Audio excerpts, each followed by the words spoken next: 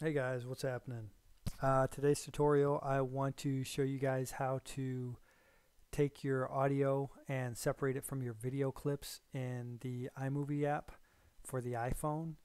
Also, I'll show you how to take an audio clip that you put in and change it to the foreground so that you can pick it up and drag it to wherever you want on your timeline. So the first thing we'll do is we'll go ahead and show you how to actually detach the audio from the clip. I've already got the clip in. What you want to do is you tap your clip and then it brings up the options below and it says split, detach, duplicate, and delete. What you want to do is hit detach, and basically what that does is it drops your audio clip down there. And if you tap the audio clip with your finger, you can move it to wherever you want. Doesn't really make sense to move it on something like this because you want the audio to kind of sync up, but you never know. It allows you to, it gives you a little bit more freedom with your audio. For the clip, you can use half the audio. So say you wanted to use audio for half your clip and then you wanted to drag in some music. Let's see here, you go down to audio, theme music, bright, use.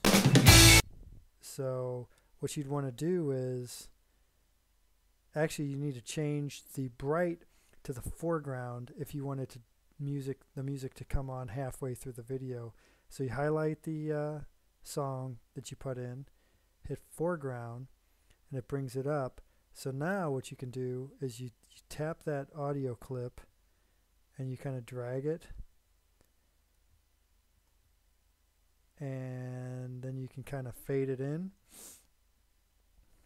by hitting your audio button and hit fade. Pull that triangle right there, and then you can actually fade out the audio from the video clip, and then when you hit play,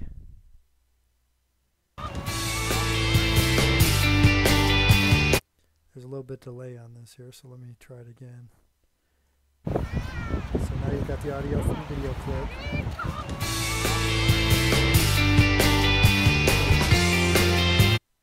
And there's your music. So basically that's how you detach audio, and that's also how you change audio clips to the foreground, so you can drag them around. If you have any other questions about this, if there's something I didn't cover, go ahead and leave a comment in the comment section. If this was helpful to you, give it a thumbs up. If you like videos like this, go ahead and subscribe. I'll be posting more videos on how to edit in iMovie for the iPhone. Thanks.